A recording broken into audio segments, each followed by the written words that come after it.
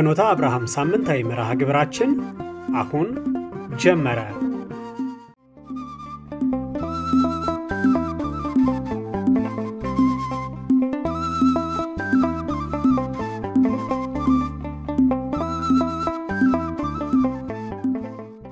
በስመ አብ ወወልድ ወመንፈስ ቅዱስ አሐዱ አምላክ አሜን።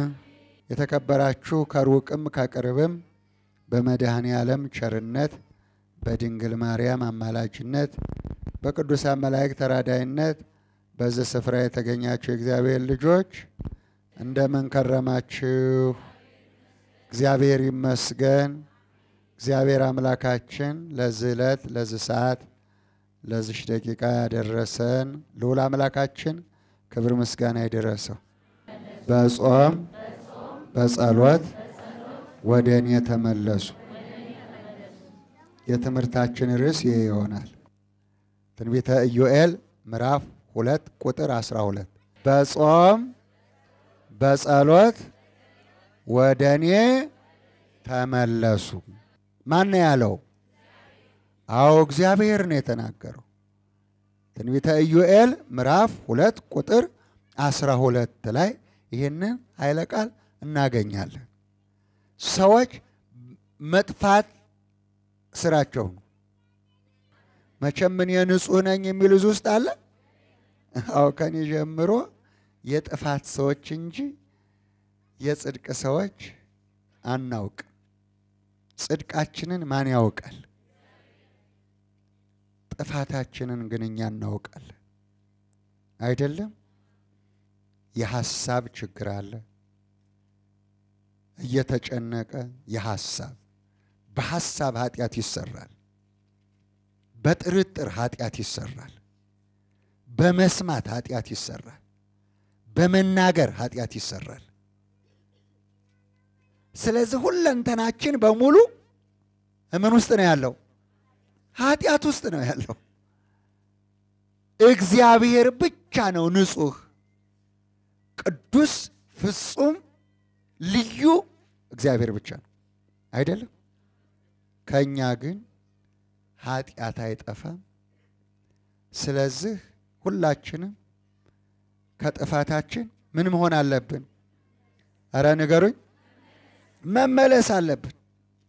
ለዚህ ነው ዋይ ዋይ በሉ አልቅሱ ወደ እኔም በጾም በጸሎት በዋይታ በለቅሶ ተመለሱ ያለው። አንድ 3 ነገር አስቀምጥላችኋለሁ።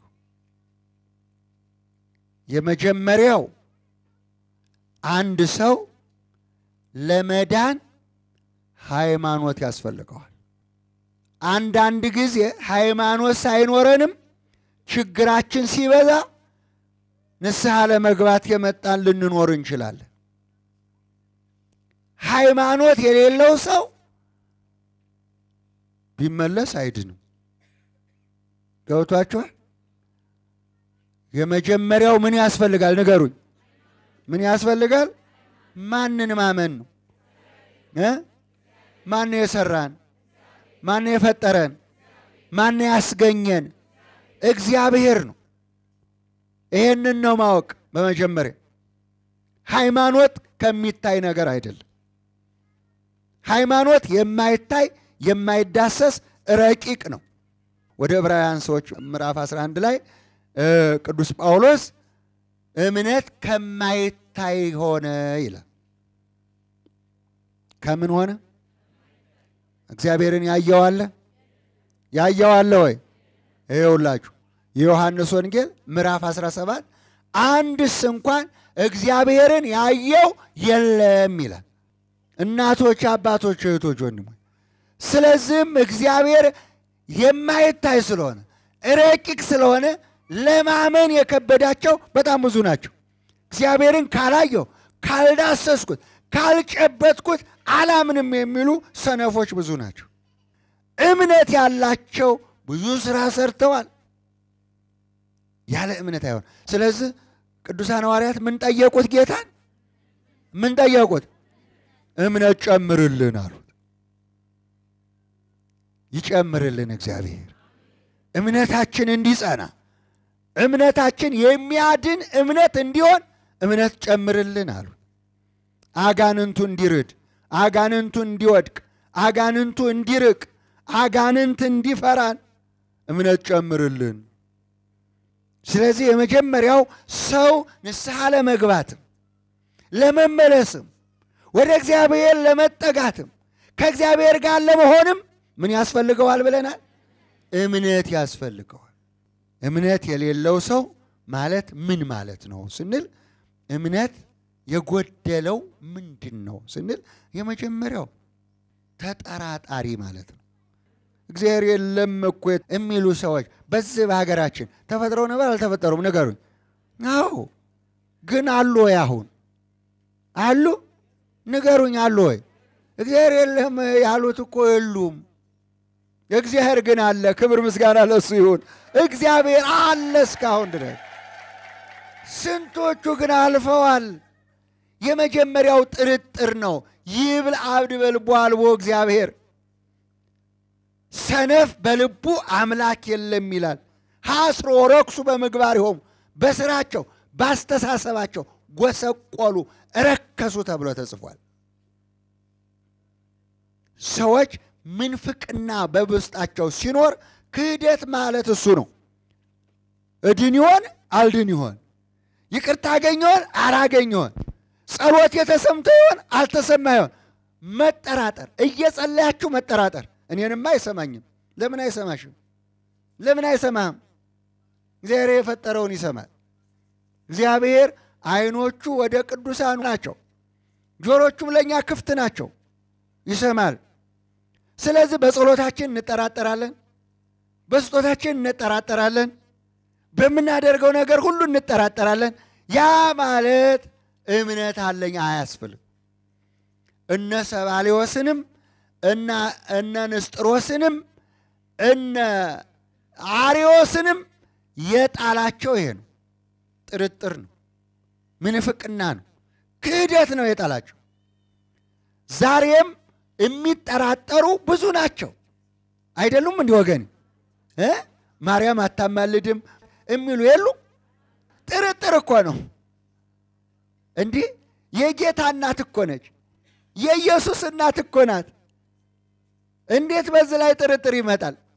ከስጋዋ ስጋ ነስቶ ከነፍሷ ነፍስ ከስጋዋ ስጋ ነስቶ የተወለደ አምላክ ከሷ የተገኘ ኢየሱስ ክርስቶስ ነፍሴ በሉ እስቲ ጌታን ታከብረዋለች፣ በአምላኬ በመድኃኒቴ ሐሴት ታደርጋለች እኮ ነው ያለችው። ክብር ምስጋና ለመድኃኒዓለም። እመቤታችን እኮ ነች ይሄን ያለችው። በመድኃኒቴ በኢየሱስ ክርስቶስ ሐሴት ታደርጋለች እኮ ነው ያለችው። ይህን ያለችው እኮ ድንግል ማርያም ናት፣ እኔና እናንተ አይደለንም ወገኔ። መላእክት አያስፈልጉንም፣ ጻድቃን ሰማዕታት እኛ እንደኛ ሰው ናቸው የሚሉ ምንፍቅና የተዘራባቸው ክህደት የተዘራባቸው እነዚህ እኮ ናቸው። እንክርዳዱ ማን ነው የዘራው ንገሩኝ? ጠላት ዲያብሎስ እኮ ነው። የማቴዎስ ወንጌል ምዕራፍ 13 ቁጥር 12 ጀምራችሁ ሲተመልከቱ ጌታ ሆይ አንተ መልካም ስንዴ ዘርተህ ነበር፣ እንክርዳዱን ማን ዘረዋል? እንክርዳዱንማ ጠላት ነው የዘራዋል። ማን ነው የዘራው? ማን ነው የዘራው? ምንፍቅና እኮ ነው ጠላት የተባለው። ክህደት ማለት ይሄ ነው ወገኔ። በእግዚአብሔር ላይ እንዲጠራጠር ሰው፣ በጻድቃን ላይ እንዲጠራጠር ሰው፣ በድንግል ማርያም ላይ እንዲጠራጠር ሰው፣ በመላእክት ላይ እንዲጠራጠር ሰው ያደረገው ሰይጣን እኮ ነው። እንክርዳድ ዘራበት። እንክርዳድ ዘሪው ዲያብሎስ፣ ስንዴ የዘራው ጌታ ኢየሱስ ክርስቶስ የድንግል ማርያም ልጅ ነው። መልካሙ ስንዴ የዘራው መልካሙን ሰው ከክፉ ወደ በጎ፣ አዎ ከጨለማ ወደ ብርሃን በሚያስደንቅ ጥሪ በሚያስደንቅ አጠራር፣ አዎ ወደ ብርሃን የተጠራው ስንት ነው ወገኔ? እኔና እናንተ እግዚአብሔር ወደ ቤቱ ከጠራን ለራሱ ካደረገን ጥርጥርን እግዚአብሔር ያርቅልን። አዎ ስለዚህ የመጀመሪያው እምነትን የሚያጎለው ጥርጥር ነው፣ መጠራጠር። እኛ ግን የኦርቶዶክስ ተዋሕዶ ቤተክርስቲያን አማኞች ተከታዮች እግዚአብሔር ያከበረውን እናከብራለን። እግዚአብሔር የወደደውን እንወዳለን። ጌታ ማርያምን አይወዳትም? ጌታ መላእክትን አይወዳቸው? ጌታ ቅዱሳንን አላከበራቸው? እነሱ እሱ የወደዳቸው እንወዳቸዋለን። ክብር ምስጋና ለመድኃኒዓለም። እንወዳቸዋለን። በቃ እኛ ጌታ የጠላውን እንጠላለን። ጌታ የተቃወመውን እንቃወማለን። ማንን ነው የጠላው ጌታ ኢየሱስ ክርስቶስ? ንገሩኝ። ማንን ነው የጠላው? ዲያብሎስን። አንተ ሰይጣን ከኋላዬ ሂድ። የማቴዎስ ወንጌል ምዕራፍ 4 ቁጥር 11 ላይ መላእክት ሊያገለግሉት መጡ ይላል። እነዚህን እኮ ወግዱ አላላቸው። ጌታ ኢየሱስ ክርስቶስ አንተ ሰይጣን ከኋላዬ ሂድ ነው ያለው። ያ ሰይጣን ተገስጿል። ጌታ ኢየሱስ ክርስቶስ ሰይጣኑን አሳዶታል፣ ትቶታል፣ ጣዖትን አፍርሷል። ማን ነው እሱ? ጌታ ኢየሱስ ክርስቶስ ጣዖትን ጠልቷል። ሰይጣን ዲያብሎስን ጠልቷል። ኃጢአትን ተጸይፏል። ኃጢአትን ይጠላል፣ ጣዖትን ይጠላል፣ ሰይጣን ዲያብሎስን ይጠላል። እኛም እንጠላዋለን አይደለም? ጌታ ኢየሱስ ክርስቶስ ይሄን ጠላው። አያስፈልገኝም አለ። ድንግል ማርያም ታስፈልገው ነበር። መላእክት ያስፈልጉት ነበር። ጻድቃን ሰማዕታት ያስፈልጉት ነበር። እነዚህን ደግሞ አከበራቸው። እንዲህ ብሎ አስቀመጠው ቅዱስ ጳውሎስ ሮሜ ምዕራፍ 8 ቁጥር 29 ጀምራችሁ አስቀምጡ፣ አስንቡት፣ በአእምሯችሁ ጻፉት። እንዲህ ይላል እግዚአብሔር በሉ እስቲ ባካችሁ የመረጣቸውን አስቀድሞ የልጁን መልክ እንዲመስሉ ወሰነ። እግዚአብሔር ያከበራቸውን ጠራቸው ይላል። እግዚአብሔር የጠራውን በሉ አከበረው። ያከበረውን አጸደቀው ይላል። ጠሪ ማን ነው? አጽዳቂ ማን ነው? የሚያከብር ማን ነው? በመዝሙር 4 ቁጥር 3 እግዚአብሔር በሉ በጻድቁ እንደተገለጠ እወቁ። በጻድቃን ላይ ማን ይገለጣል? እግዚአብሔር ይገለጣል። በኃጥአን ላይስ ማን ይገለጣል? ሰይጣን ዲያብሎስ። ሰዎች ለሰይጣን አገልጋይ ከሆኑ የሰይጣን ማደሪያ ከሆኑ የሰይጣን ባሪያዎች ናቸው። ይሄ ክህደት ነው። ይሄ ክህደት ነው። ሰው እግዚአብሔርን ትቶ ጠንቋይ ቤት ይሄዳል።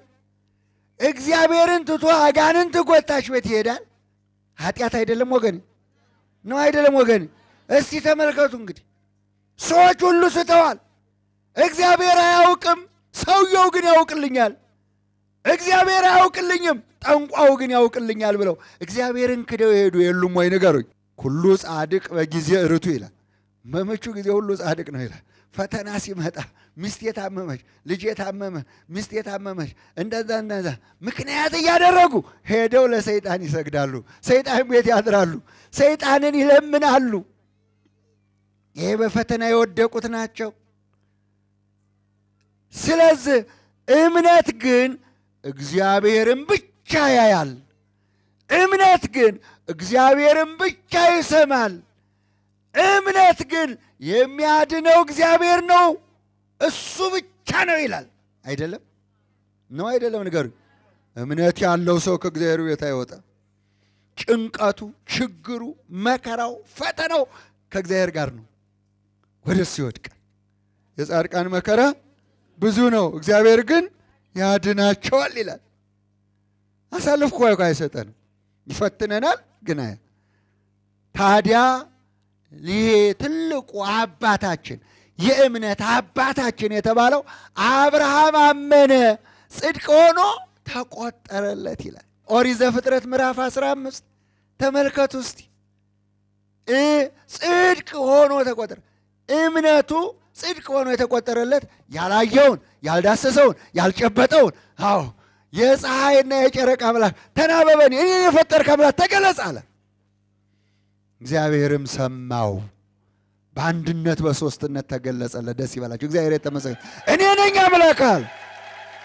እኔ ነኝ አዳኝ፣ እኔ ነኝ ሕይወት ያለው፣ እኔ ነኝ ካንተ ጋር ያለሁት አለው። እግዚአብሔር መራው። ክብር ምስጋና ለመድኃኔዓለም። ሰው ማመን ያለበት በመጀመሪያ ጥፋቱን ነው፣ ጽድቁን አይደለም። ጥፋተኛ ነኝ፣ አጥፍቻለሁ፣ በድያለሁ የሚል ሰው ይፈልጋል እግዚአብሔር። የተጸጸቱት ያጠፉት አዎ ይቅርታ ሲጠይቁ ወዲያውኑ ተደርጎላቸዋል። ወዲያውኑ በዛ ቅጽበት ውስጥ ተደርጎላቸዋል ወገኔ።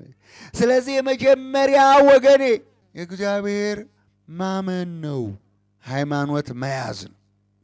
ያመነ ይድናል።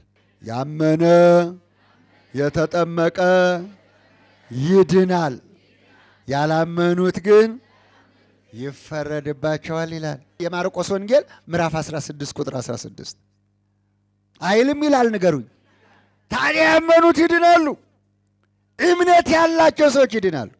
ስለዚህ በመጀመሪያ ለመመለስ፣ ለመጾም፣ ለመጸለይ፣ ለመስገድ፣ መባ ለመስጠት ምን ያስፈልጋል? ምን ያስፈልጋል? እምነት ያስፈልጋል። መጀመሪያ ማመን ነው የሚቀድመው። ከጾሙም በፊት፣ ከስግደቱ በፊት፣ ከምጽዋቱ በፊት፣ ከስጦታው ከሁሉ በፊት ምን ይቀድማል? መጀመሪያ ማመን ነው የሚቀድመው። ያለ እምነት እግዚአብሔርን ደስ ማሰኘት አይቻልም ይላል። ቤት ቢኖራችሁ፣ መኪና ቢኖራችሁ፣ ሀብታም ብትሆኑ፣ በዓለም ላይ ብትንደላቀቁ እግዚአብሔርን በገንዘባችሁ የምታስደሱት እንዳይመስላችሁ፣ በውበታችሁ የምታስደስቱት እንዳይመስላችሁ፣ በወርቃችሁ በብራችሁ የምታስደሱት ያ ሁሉ ንብረት የማን ነው? ዲያብሎስ እኮ ተታለለና እንዲህ አለው፣ አንድ ጊዜ ለኔ ብትሰግድልኝ ይህን ሁሉ ዓለም ወርቁ ብልጭልጩ ይህን ሁሉ አንድ እሰጥሃለሁ አለ። ድሃ መስሎት፣ ሰው መስሎት፣ ፍጡር መስሎት እንደ ድሃ እንደ ምስኪን ከብቶች ግርግም ሲወለድ አየውና ከኢየሩሳሌም ወደ ግብፅ ሲንከራተት አየውና አገር ለአገር ሲዞር አየውና ደካማ መሰለውና እሱ ሀብታም ሆነና የዚህ ዓለም ገዢ ነው እኮ ታውቃላችሁ። የብሩ የብልጭልጩ ገዢ ዲያብሎስ ነው። የዚህ ዓለም ገዢ አሁን ይመጣል፣ በእኔ ላይ አንዳች የለውም አለ የኛ ጌታ የድንግል ማርያም ልጅ። ገባችሁ? አሁን ወደ ረጅም ተራራ ወጣውና አንድ ጊዜ ብቻ ብትሰግድልኝ አለው ይሄ ሁሉ እሰጥሃለሁ አለው። የእናንተ ነገር እንዲህ ነው። በቃ 100,000 ብር ብሰጥ እኮ እኔ በቃ መንግሥተ ሰማያት እገባለሁ። የእናንተ 100,000 ብር ይቅርና በቢሊየንን ቢቆጠርለት አይሆን። ምን ከሌለ? እምነት ከሌለ ከንቱ ነው ወገኔ። ስለዚህ ያ ያላመነ ሰይጣን ዲያብሎስ ጠጋለና ስገድልኝ አለው። ለአምላክህ በሉ ለእግዚአብሔር ስገድ፣ ለማንም ለምንም እንዳትሰግድ ተጽፏል በኦሪት ዘዳግም ላይ ያለው። ክብር ምስጋና ለመድኃኒዓለም። ተጽፏል፣ አንብበዋል። እስመ ይትፈጸም አፍ ዘይነብብ አመፃ፣ ሰይጣን አፉ ተዘጋ ይላል። ክብር ምስጋና ለመድኃኒዓለም። አዎ ምላሽ አልሰጠም፣ ተው ይላል። ልብ በሉ። አሁን በማቴዎስ ወንጌል ምዕራፍ 4 ላይ የምታነቡት ይህንን ነው ወገኔ። ቅዱስ ጴጥሮስንም እንዲህ አለው። አንድ ጠንቋይ መጣና እኔ በጥንቆላ የሰበሰብኩት በአስማት የሰበሰብኩት ብዙ ገንዘብ አለኝ አለ። ነገር ግን ለእናንተ የተሰጣችሁን መንፈስ ቅዱስ ሽጡልኝና አለው። ሙት እንዳነሳ አጋንንት እንዳወጣ እንደናንተ ተአምር እንዳደረግ አድርገኝ፣ እንካ ብዙ ብር እሰጥሃለሁ አለው ለጴጥሮስ። ምንድን ነው ያለው ጴጥሮስ? አንተና ገንዘብህ እግዚአብሔር ያጥፋ አለ። ክብር ምስጋና ለሱ። አንተና ገንዘብህን እግዚአብሔር ያጥፋቸዋል። መንፈስ ቅዱስን በገንዘብ ተመኝተሃል አለው። የእግዚአብሔር መንፈስ በገንዘብ ይገኛል እንዴ? የእግዚአብሔር ገንዘብ እኮ ሰው ነው፣ ቀጥ እኮ ነው፣ ትቢያ እኮ ነው። ህድግወ መነንወ ብለው የተዉት እንደ ጉድፍ የቆጠሩት ብዙ ናቸው ወገኔ። አያስፈልገኝም ያሉ የዚህ ዓለም ገንዘብ ወገኔ። እንጠቀምበት ጠላታችን ስለሆነ። ገባችሁ? ጠላትን ውደድ ይላል አይልም? ጠላትህ እኮ ገንዘብህ ነው። ታውቃለህ እንዴ? ታውቂያለሽ? ጠላትን ውደድ ማለት ገንዘብ እንዳትተዋት መብል ነች፣ መጠጥ ነች፣ ልብስ ነች። ጠላትን ውደድ። ጠላትህ እኮ ገንዘብ ነው። የምታስገድልህ፣ የምታስገርብ፣ የምታሳስርህ፣ ወንድምን የማታስገድል፣ ደም የምታፋስ፣ ዝሙት የምታሰራ ገንዘብህ ጠላትህ ናት። እቺ እኮ ናት የገንዘብ ፍቅር፣ የንዋይ ፍቅር ከእግዚአብሔርም ከሰውም ታጣላለች ወገኔ። እግዚአብሔር ያድነን፣ አድነን በሉ። አድነን ከገንዘብ ነዋይ፣ ከገንዘብ ፍቅር አድነን በሉ። ከዚህ ዓለም ፍቅር አድነን በሉ። ዓለሙም ኃላፊ ነው፣ ገንዘቡም ኃላፊ፣ ንብረቱም ኃላፊ ነው። ሁሉ ይጠፋል ወገኔ። እኛም እንሞታለን፣ እንፈርሳለን። እግዚአብሔር የሰራውን ሸክላ ያፈርሳል። እግዚአብሔር የሰራው ሸክላ የእግዚአብሔር ነው አይደለም ወገኔ? አዎ ያዙ ወገኔ። ስለዚህ እግዚአብሔር ኃያል ነው። እግዚአብሔር ረቂቅ ነው። እግዚአብሔር የሚታመን ነው፣ አያጎልም። እንደ ጓደኛሽ አይከዳም፣ እንደ ጓደኛህ አይከዳም፣ እንደ ባልንጀራ አይከዳም። ሰው ሁሉ ይከዳል፣ ይለወጣል አይደለም ወገኔ? ብዙ ያስለቀሷቸው፣ የተጣሏቸው፣ የከዷቸው የሉም? ሞልተዋል፣ ብዙ ናቸው። እግዚአብሔር ግን እስካሁን አለ። እግዚአብሔር እናት አባት ነው። እግዚአብሔር አይከዳም፣ አይለወጥም። እግዚአብሔር ትላንትም ዛሬም ነገም ለዘላለም እግዚአብሔር ነው። ክብር ምስጋና ለእሱ። እሱ ያው ነው፣ አይለወጥ። እኛ ግን መለወጥ አበዛን። ስለዚህ እንዳንለወጥ እግዚአብሔር ይርዳን። በሕይወት መኖር ነው ጥሩ ወገኔ። በሕይወት የሚኖሩ ሰዎች በእግዚአብሔር ቤት ይኖራሉ። መጀመሪያ ለእግዚአብሔር ቀጥ ያለ እምነት ይፈልጋል። ስሮ ሃይማኖት ይባላል። ስር ያለው መሰረት ያለው ሃይማኖት ይፈልጋል እግዚአብሔር። ስር የሌለው ይደርቃል፣ ወደ እሳትም ይጣላል፣ ይነቀላል ወገኔ። ስለዚህ የማይነቀል ትክክለኛ እምነት ከኛ ይፈልጋል እግዚአብሔር። ያንን አድርጉ። ስለዚህ መጀመሪያ ለመዳን ምን ያስፈልጋል? እምነት ያስፈልጋል። ያመነ ምን ይሆናል? ይድናል። ለመዳን ማመን ያስፈልጋል። መጀመሪያ እምነታችሁን አጽኑ፣ ከጥርጥር ራቁ፣ ከምንፍቅና ውጡ፣ ከክፉ ነገር ተለዩ። ስለዚህ ያን ጊዜ እግዚአብሔር ይሰማችኋል፣ እግዚአብሔር ይሰማናል። እግዚአብሔር የኔ ነሽ አንተ ነህ። አዎ እግዚአብሔር ይፈልገናል። አዎ ያኔ እግዚአብሔር ይፈልገናል። አንደኛው ይሄ ነው፣ ለመመለስ ለመዳን የሚያስፈልገን ይሄ ነው። ሁለተኛ የሚያስፈልገን ደግሞ የተሰበረ ልብ ያስፈልገናል። መዝሙር 50 እግዚአብሔር በሉ የተዋረደውንና የተሰበረውን ልብ እግዚአብሔር ይፈልጋል ይላል። ልባችሁ ተሰብሮ ሳይሆን ኃጢአት የሰበረው ልብ ማለት ነው። አቤቱ አጠፋው፣ በደልኩ፣ ጥፋተኛ ነኝ ብሎ ራሱን ሲያዋርድ። አንዳንድ ሰዎች እኮ እኔ ንጹህ ነኝ ምን አለብኝ የሚሉ አሉ። አድነን በሉ። እኔ እኮ ቆራቢ ነኝ፣ እኔ እኮ መነኩሴ ነኝ፣ እኔ እኮ መምህር ነኝ የሚሉ ደግሞ አሉ። እንዲህ የተማርኩ መምህር ነኝ። አርዮስም ሊቅ ነበር ተምሮ ያበቃ በቃ። ወይ ጉድ! አርዮስም ወደቀ። ትንሽ የለቃቀመ እንደሆነ በትምህርቱ ይመካል፣ ገንዘብ ያለው እንደሆነ በገንዘቡ ይመካል። ይሄ ሁሉ ረጋፊ ነው አይደለ ወገኔ? ማንም ባለው ነገር አይመካ እኮ ነው የሚለው መጽሐፍ አይደለም ይላል አይልም?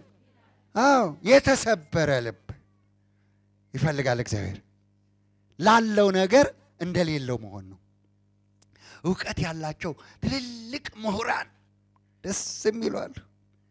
ትህትናቸው ራሱ ስብከት ነው። ዲያብሎስን የጣለው ምንድን ነው? ሳጥናኤል እኮ የመላእክት አለቃ ነበር። ሳጥናኤል እኮ ትልቅ ስልጣን የመላእክት ሁሉ አለቃ ነበር። የወደቀው ግን በትዕቢት ነው። ስለዚህ ማንም ዕውቀት ቢሆን ይሄ በቤተ ክርስቲያን ያለው ዕውቀት ብቻ አይደለም፣ በዓለም ላይ ያለው ሳይንስም ብዙ እኔ ምሁር ነኝ 5-6 ማስተርስ ዲግሪ አለኝ የሚሉ አይሉም። እኔ ተምሬያለሁ እቺን ያልተማረች አላገባም ያልተማረ አላገባም የምትሉ እኮ ሴቶችም አላችሁ ወንዶችም አላችሁ። አቤት አቤት አቤት አቤት! ለሁሉ ምን ያስፈልጋል ንገሩኝ? የተሰበረና የተዋረደ ልብ ያስፈልጋል። ያልተማረው ከተማረው የተማረው ካልተማረው ቢገናኝ ደግሞ ጥሩ ይሆናል አይደለም? በዚህ በአንድምታ ወንጌል ላይ ምን ይላል? መንናለሁ መነኩሳለሁ ብትል የተማረ አታስከተል ይላል። ያልተማረ የዋሁን ቅኑን ገሩን የሚታዘዘውን አስከትለህ ሂድ፣ አለበዛ እየዘበዘበ ያሰናክልሃል ይላል። እኮ ነው ወገኔ። እግዚአብሔር ያድነን፣ ከትዕቢት ያውጣን። ነገረኛ ሴት ትዕቢተኛ ወንድ ክፉ ናቸው። በአንድ ሐሳብ ተስማሙ ነው የሚለው። እስቲ በሉ ሁላችሁ በአንድ ሐሳብ ተስማሙ ነው። አዎ ማግና ድር ነው። ባልና ሚስት ሴትና ወንድ ማግና ድር ናቸው። ይሄ ነጠላ የለበሳችሁት ነጠላ ምንና ምን ነው? ተስማምቷል አልተስማማም? ተስማምቷል። አምሮባችኋል አይደለ? ግን ብቻውንም ድር ቢሆንስ ማግ ቢሆንስ ይስማማል? አይስማማ። ይኸውላችሁ እኔም የለበስኩ እናንተ የለበሳል እዛ ጋቢው ነጠላው ይሄ ሁሉ ማግና ድር ይባላል። ተስማምተው ይኖራሉ። የኔና የናንተ ጸባይ ግን መናከስ፣ መጣላት፣ መጨቃጨቅ። አቅፎት የሚተኛውን ገላ ይደበድበዋል፣ ይሰድበዋል፣ ያዋርደዋል። አቅፋ ምስመውን ገላ ያቀፈችውን ገላ ትሳደባለች፣ ታዋርዳል። ምን ማለት ነው? እንስሳ እንኳን ይሄን አያደርግም። ስለዚህ እግዚአብሔር የሚፈልገው ልብ የተሰበረ ልብ ይፈልጋል። እግዚአብሔር እያለው እንደሌለው የሆነ ሰው፣ ዕውቀት እያለው ዕውቀት እንደሌለው፣ ጉልበት እያለው ጉልበት እንደሌለው፣ አቅም እያለው አቅም እንደሌለው። ኧረ አለ ቅዱስ ጳውሎስ ምን ልንገራችሁ? ስለ ክርስቶስ ያልሆነው ነገር የለም አለ። ስለ ክርስቶስ ያልሆነው ነገር የለም። እጅ እንደሌለን እንደ ጉንድሽ ሆናል። እጅ እያለን መቧቀስ መደባደብ ስንችል እንደ ጉንድሽ ሆናል። እግር እያለን እንደ አንካሳ ሆናል። አንደበት እያለን እንደ ዲዳ ሆናል። አረ ምን ልንገራችሁ? ስለ ክርስቶስ ቀኑን ሙሉ እንደ በግ እንታረዳለን አለ። አቤት ቅዱስ ጳውሎስ ያለውን ነገር እንደሌለው ቆጠረው። እጁን እንደሌለ፣ እግሩን እንደሌለ፣ አንደበቱ እንደሌለ፣ ምንም እንደሌለው አቆጠ። ሲያርዱት፣ ሲጎትቱት፣ ሲገርፉት፣ ሲያስሩት ዝም ብሎ ይጎተታል። ምንም እንደሌለው ቆጠረው። በቃ ይሄው ነው ወገን። እስቲ ለእግዚአብሔር ራሳችሁን ስጡ። ያን ጊዜ የተሰበረውን ልብ እግዚአብሔር አይንቅም ይላል። እስቲ በሉ የተሰበረውንና የተዋረደውን ልብ እግዚአብሔር አይንቀውም ይላል። አይተውም ወገን። የተዋረደ የተሰበረ ልብ ማለት ንስሐ የገባ ማለት ነው። የተንበረከከ ማለት ነው። የወደቀ ማለት ነው።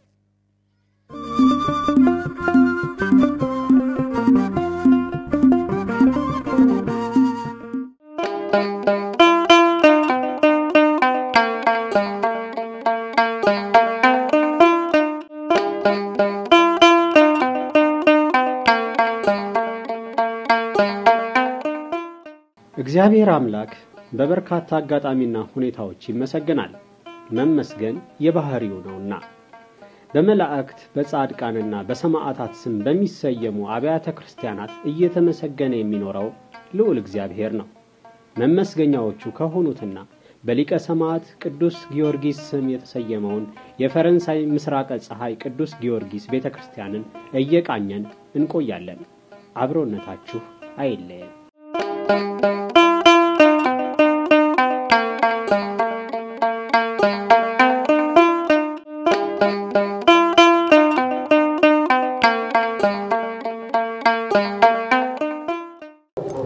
ይህ ቤተክርስቲያን የተመሰረተው በ1983 ዓመተ ምህረት ነሐሴ 23 ቀን ነው። መቃኞ ቤተክርስቲያኑ ሲሰራ ቆይቶ መስከረም 76 ቀን 1984 ዓመተ ምህረት ቤተክርስቲያኑ ተባርኮ ወደ ቤተ መቅደሱ ገባ። በማግስቱ መስከረም 7 ቀን 1984 ዓመተ ምህረት ቅዳሴ ቤቱ ተከብሯል። 29ኛ ዓመቱን አጠናቆ ወደ 30ኛ ዓመት የገባበት ዓመት ነው። የደብሩ አስተዳዳሪ ከሆኑት ከመላከ አርያም ዋለልኝ መላኩ ነው የምስረታ ታሪኩን የሰማ ነው። ይህ የፈረንሳይ ደብረ ፀሐይ ቅዱስ ጊዮርጊስ ቤተክርስቲያን በፈረንሳይ ለጋሲዮን አካባቢ በተለምዶ ብረት ድልድይ እየተባለ በሚጠራው ስፍራ የሚገኝ ነው። ለዘመናት በመቃኞ አገልግሎት አምላክ ሲመሰገንበት የነበረውን ወደ አዲስ ሰፊና ግዙፍ ቤተክርስቲያን ለመለወጥ ጥረት እየተደረገ ይገኛል። አዲስ ቤተክርስቲያን መስራት ያስፈልገበት ምክንያት አንደኛ ቦታው አካባቢው ያለው ቤተክርስቲያን በጣም ትንሽ ነው። ምእመኑም እየበዛ እየሰፋ ነው የመጣው። ከዚህ አንፃር ለምእመኑ አመቺ በሚሆን መልኩ ከቦታው ማቀማመጥ ለትልቅ ቤተክርስቲያንና ለትልቅ ደብር አመቺ ሊሆን ስለሚችል ትልቅ ቤተክርስቲያን መገንባቱ ጥሩ አማራጭ ነውና መፍትሄ ነው ብለን ስላሰብን ነው አስፈላጊም ነው ብለን ስላሰብን እጅግ ዘመናዊና ትልቅ የሆነ ቤተክርስቲያን ወደ 3000 ካሬ ሜትር ላይ ያረፈ ቤተክርስቲያን ለመስራት አሰብን። እንደውም እኛ ካሰብነውም በላይ በጥሩ ሁኔታ በተቀናጀ ሁኔታ የአካባቢው ምእመን ገቢው መካከለኛ ነው፣ እንደውም ዝቅተኛ የሚባል ነው። ግን ከታሰበው በላይ በጥሩ ሁኔታ እየተሰራ ነው ያለው። አቶ ጌታሁን ግዛው የህንጻ አሰሪ ኮሚቴው ሰብሳቢ እንደነገሩን በርካታ ምእመናንን ለማስተናገድ የሚያስችል የተባለው ታላቅ ካቴድራል ግንባታው ተጠናክሮ ቀጥሏል። እስቲ በመጠኑ ያስቃኙን የግንባታውን ሁኔታ እንመልከት።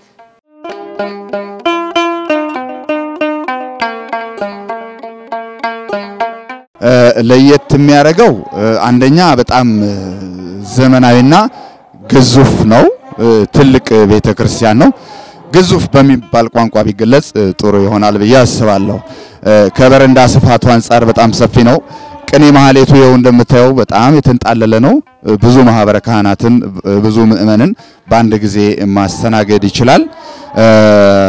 ሌላው ከፍታውም እንደዚሁ ደረጃውን የጠበቀ በጣም ጥሩ የሚባል የአየር ስፔስ ያለው ቤተክርስቲያን ነው። ለኡደትም ጊዜ እንዲሁ በረንዳውም በደንብ ሁሉንም ያማከለ በደንብ ምእመኑ እንዲስተናገድበት ታስቦ የተሰራ ቤተክርስቲያን ነው።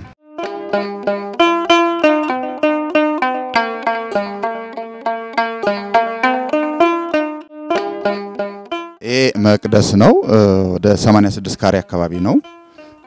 በታች በኩል ያለችው ያው የሚስጥር ቤት ናት። የሷ ቤዝመንት በጣም ሰፊና ያማከል 3 መንበር እንዲችል ተደርጎ የታሰበ ነው። ሰፊ ነው፣ ትልቅ ነው። በጣም ዘመናዊ መቅደስ ነው። ይሄ አካባቢ እዚህ ጋር መግቢያ ያለው ብሪጅ ነገር እንሰራለታለን። ከላይ ለበረንዳው ማለት የበረንዳው አካል ይቀጥላል። በዚህ ለብቻው አለ። ወደ ውስጥ የሚያስገባ መንገድ አለ፣ መውጫ አለው። የከበሩ ነው ቅዱሳት ማስቀመጫ ይሆናል ተብሎ ነው ታሳቢ የተደረገው። ይሄ ምድር ቤት እንደምታየው በጣም ሰፊ ነው። በረንዳውም የራሱ 4 ሜትር አካባቢ ቁመቱም እንደዚሁ 4 ሜትር ነው። ሰፊ የነዋየ ቅዱሳት የከበሩ ነዋየ ቅዱሳት ማስቀመጫ ይሆናል ተብሎ ነው የተሰራው የተዘጋጀው። አሁን በቅርብ እናጠናቀቀዋለን ብለን እናስባለን። ስለዚህ አገልግሎቱ ለነዋየ ቅዱሳት እንደ ሙዚየም ለማድረግ ነው ታሳቢ ያደረግነው። መውጫ መግቢያ ይሄ ብረቱ የለም፣ በዚህ ውስጥ ድልድይ አለ እንሰራለታለን ለዛ ነው ታሳቢ የተደረገው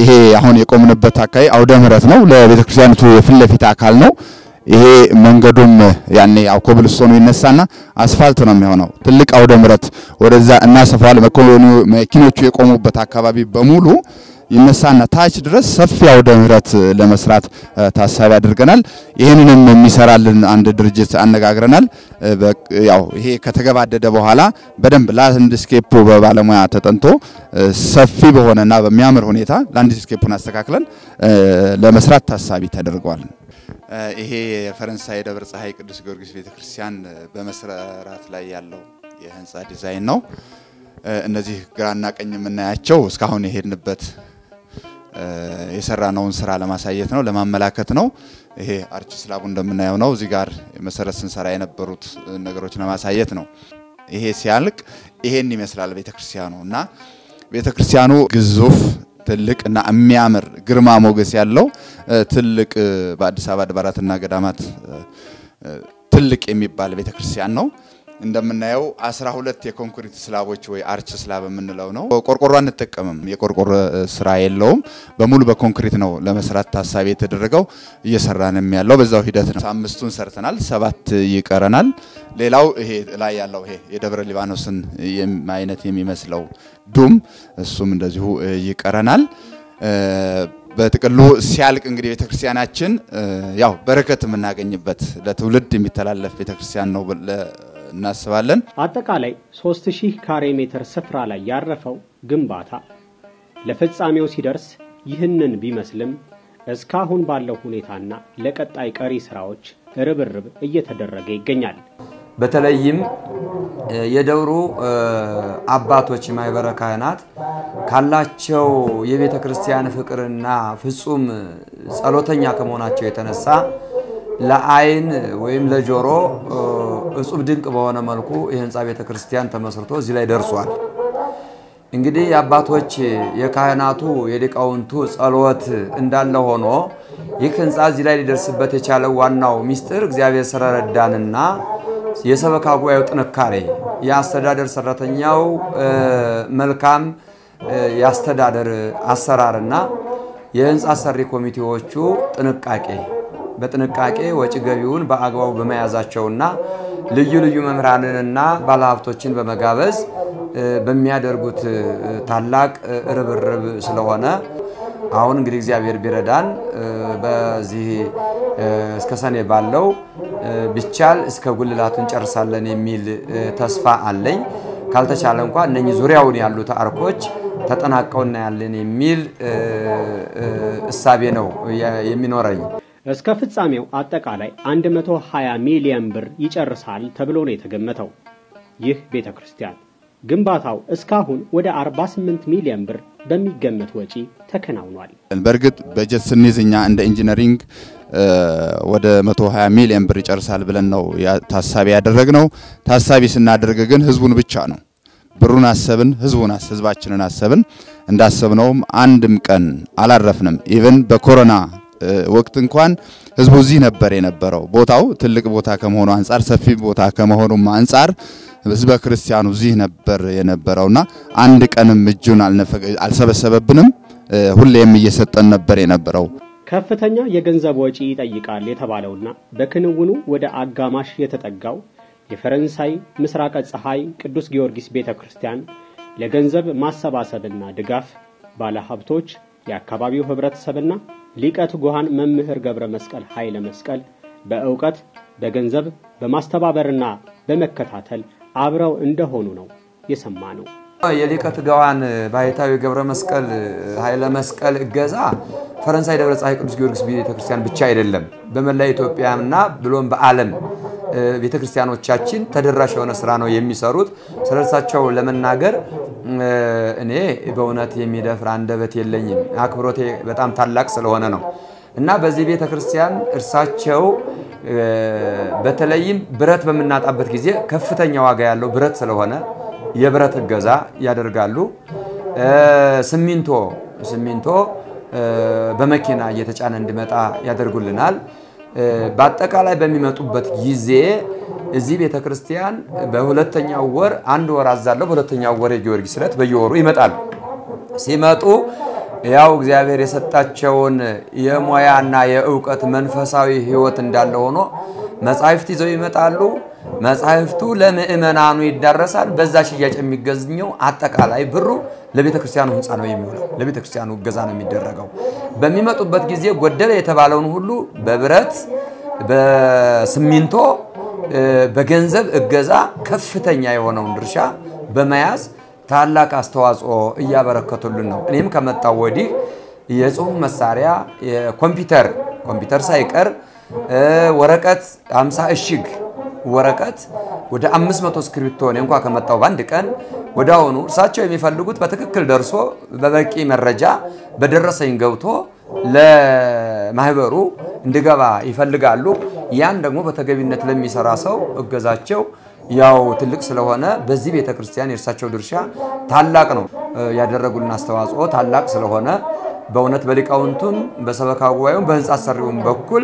ታላቅ የሆነ ምስጋና ነው ያለን ታላቅ የሆነ ክብር አለንና እርሳቸውን እንግዲህ የመረጠልንና ያዘጋጀልን አምላክ ክብር ምስጋና ይግባው እላለሁ ይሄ ቤተክርስቲያን ሲሰራ በዋናነት የመጀመሪያው ባለድርሻ አካላት የአካባቢው ምእመን ነው የአካባቢው ምእመንና የግቢው የደብሮ ማህበረሰብ ካህናት ትልቅ አስተዋጽኦ አድርገዋል እንዲሁም የአካባቢ ወጣቶች የአካባቢ ባለሀብቶች በተጨማሪም ደግሞ ባህታዊ ገብረ መስቀል ትልቁን ድርሻ ያንበሳውን ድርሻ ይወስዳሉ ለመጥቀስ ያህል ለምሳሌ ይሄ አንዱን የምታየውን ዱሙን አንድ ግለሰብ ተስፋዬ ደምሴ ባለሀብት ነው ብቻውን ነው ይሰራልን እንዲሁም ኖህ ሪል ስቴት የዚህ የምታየውን የግማሹን ማቴሪያል ብረቱን ሲሚንቶውን ሚስማሩን ሽቦም ሳይቀር የግማሹን ያክል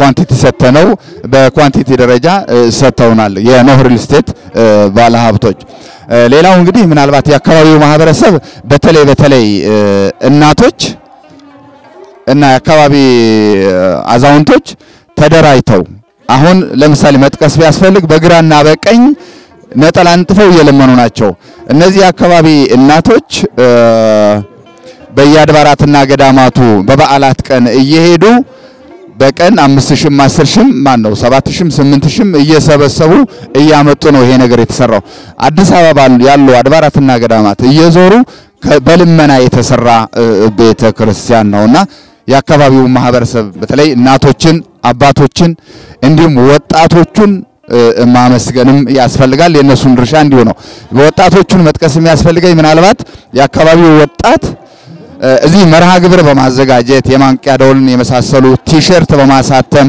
እንዲሁም ደግሞ በየወሩ የተሰበሰቡ ሚክሰር የገዙት አሁን ይሄ የምታየው እዚህ ያለው ሚክሰር የአካባቢው ወጣቶች ተደራጅተው የገዙልን ሚክሰር ነው ሌሎች ነገር በተለይ አካባቢ ወጣቶችንና እናቶቻችንን አመስግነንም አንስተንም አንጠግባቸውም ይሄን ቤተክርስቲያን የሰሩት እነሱ ናቸው ማለት ይቻላል ከ3 ዓመታት በኋላ ለማጠናቀቅ እቅድ ለተያዘው ለፈረንሳይ ምስራቅ ፀሐይ ቅዱስ ጊዮርጊስ ቤተክርስቲያን ግንባታ ቀሪ ስራዎች ሁሉም ህዝበ ክርስቲያን ድጋፍ ያደርግ ዘንድ ከደብሩ አስተዳዳሪም ሆነ ከህንጻ አሰሪ ኮሚቴው ጥሪ ቀርቧል ድጋፉን በባንክ ገቢ ለማድረግ ለምትሹ ሁሉ የኢትዮጵያ ንግድ ባንክ የሂሳብ ቁጥር 10,071,66,04,87 መሆኑን እንጠቁማለን እግዚአብሔር የፈቀደለት ሰው ቢኖር ልክ እንደ ሰሎሞን የተፈቀደለት ሰው ቢኖር ሁሉም ሰው በዚህ ቤተክርስቲያን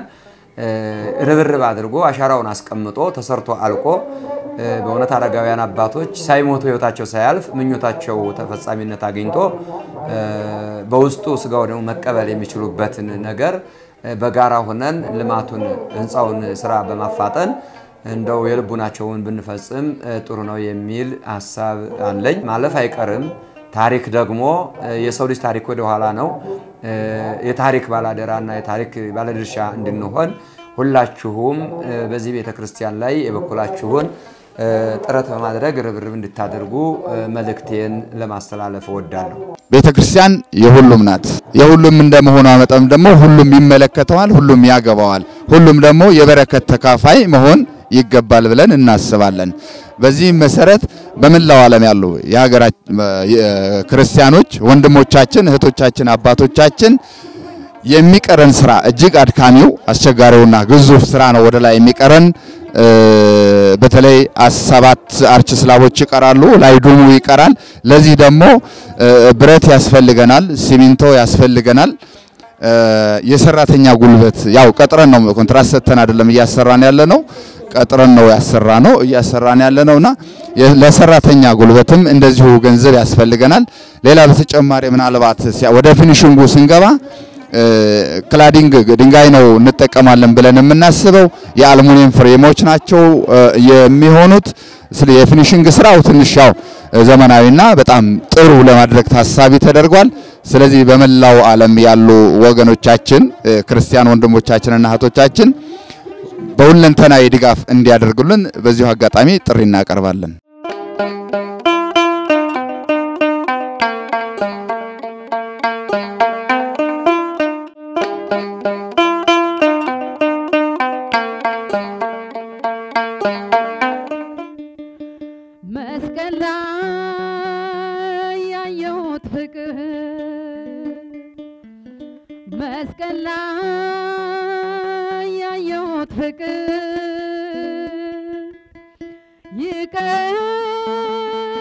ይቀሰቅሰኛል ለስሙ እንድዘምር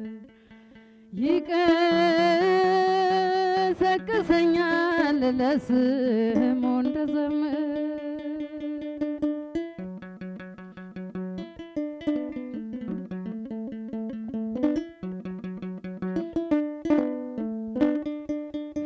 ፊቱን እየጸፉት እየተንገላታ በጦር እየወጉት ይሰጣል ይቅርታ እነርሱ እየጠሉት እርሱ ይወዳቸዋል አስረው ሲጎትቱት ይከተላቸዋል መስቀል ላይ ያየሁት ፍቅር መስቀል ላይ ያየሁት ፍቅር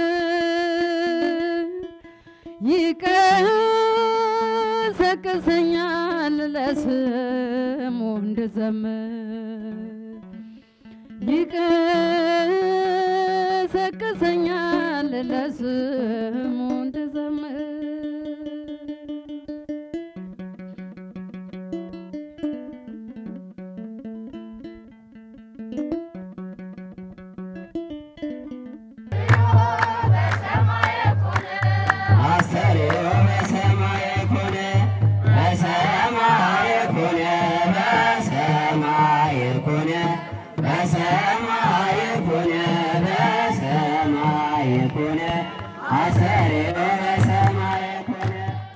ይህ ስፍራ ካራ ቆሬ አካባቢ የሚገኝ የካራ ቦሌ ደብረ ምህረት ቅዱስ አማኑኤልና ቅድስት ድንግል ማርያም ቤተክርስቲያን ነው። ጥር 21 2013 ዓመተ ምህረት የእመቤታችን ቅድስት ድንግል ማርያም የዕረፍቷን መታሰቢያ በዓል ለማክበር ነበር በቦታው የተገኘ ነው።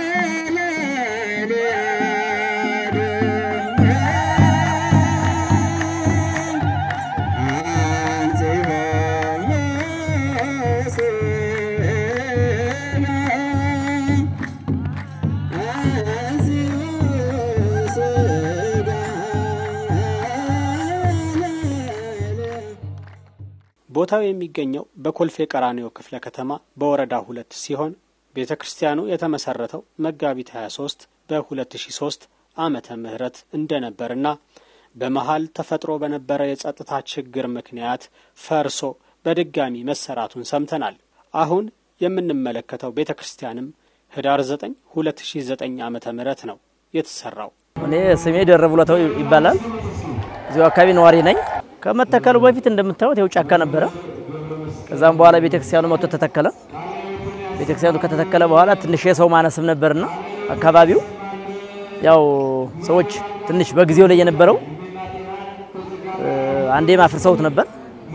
አካባቢው ሰው በመታገልና መስዋዕት በማድረግ ቤተክርስቲያናችን ነች የኛ ቤተክርስቲያን ነች በማለት አገልግሎቱን ያው ወጣቱም ሽማግሌዎቹን ቆመው አካባቢ ሰዎች ተባብረው እሺ ቤተክርስቲያን እንድትቆም ሆናለች።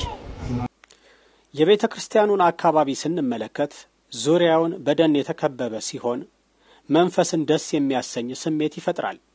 ነገር ግን ቤተክርስቲያኑ አጥር የለውም። ለዚህም የቤተክርስቲያኑ አስተዳደር የስፍራውን ካርታ ለማሰራት ሂደት ላይ ናቸው።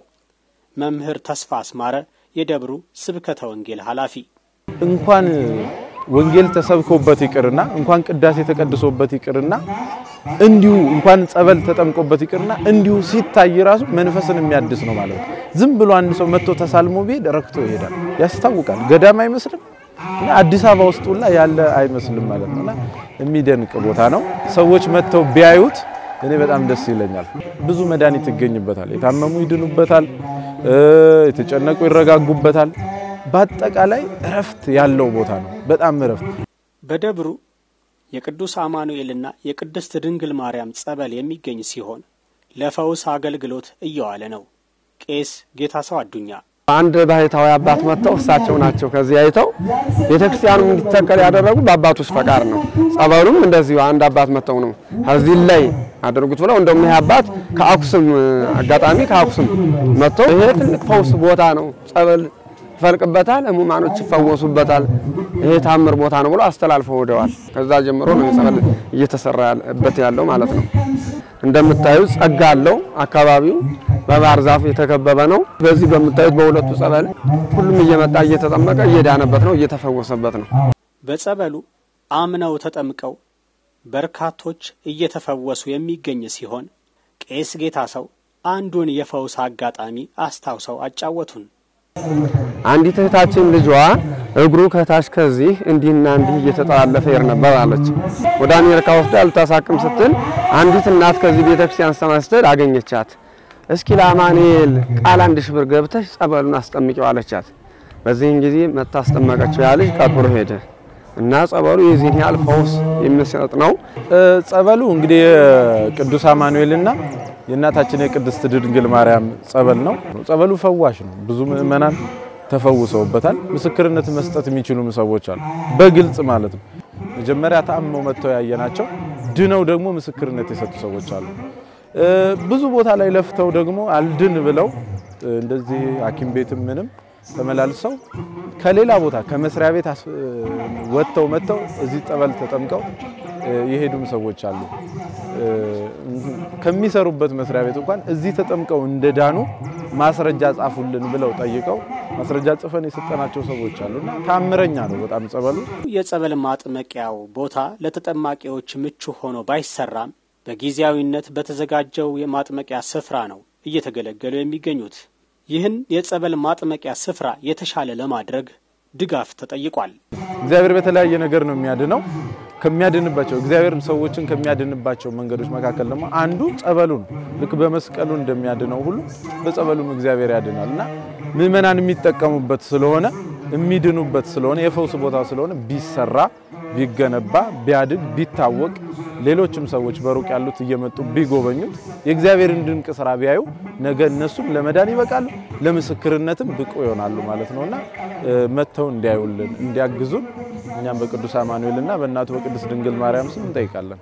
በተጨማሪም ምእመናን ቃለ ወንጌልን ሲማሩም ሆነ ቅዳሴን ሲያስቀድሱ የሚጠለሉበት መጠለያ ያለ መኖር ጉዳይንም ተመልክተናል።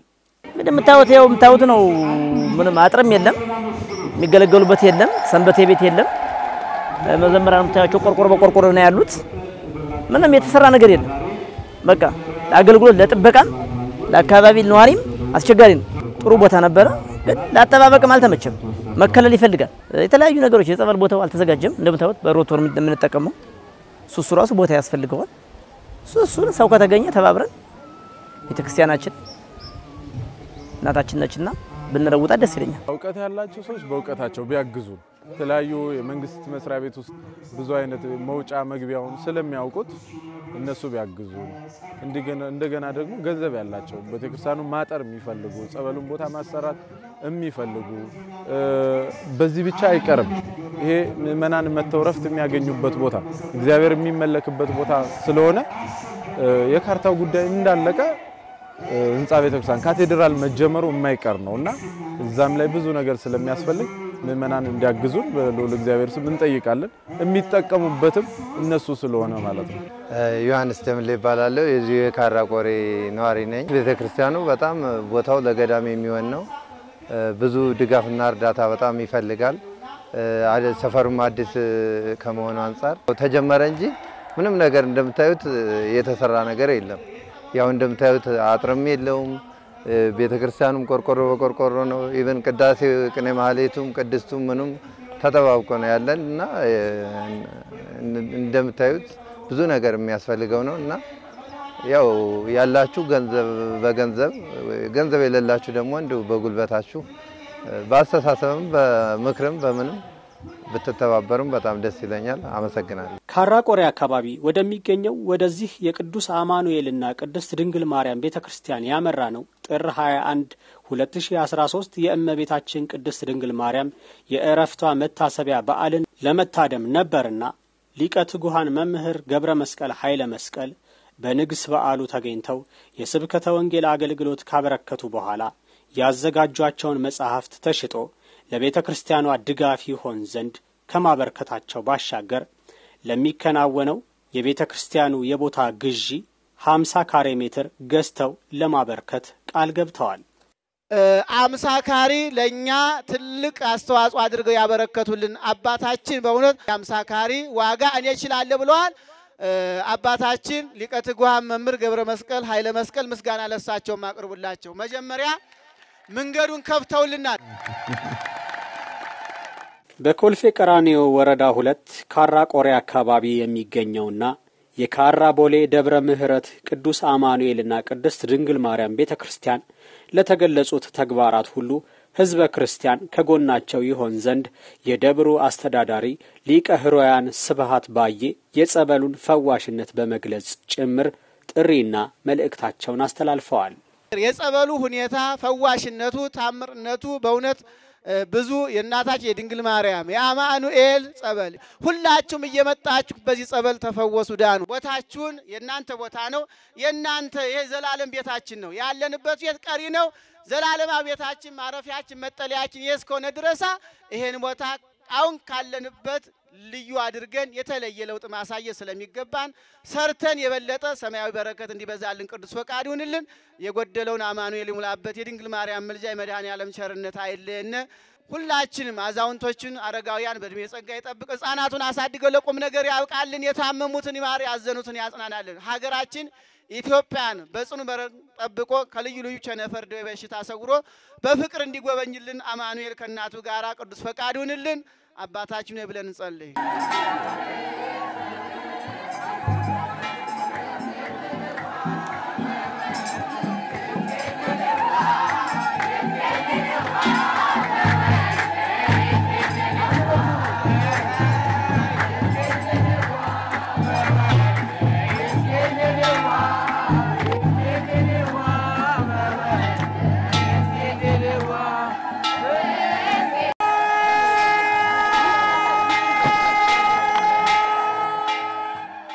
የፍኖተ አብርሃም የብዙሃን በጎ አድራጎት ማህበር አባል ይሁኑ ወርሃዊ ክፍያዎትን ይክፈሉ ስለ ተበብሮ ከልብ እናመሰግናለን ያዕቆብ ምዕራፍ 2 ቁጥር 14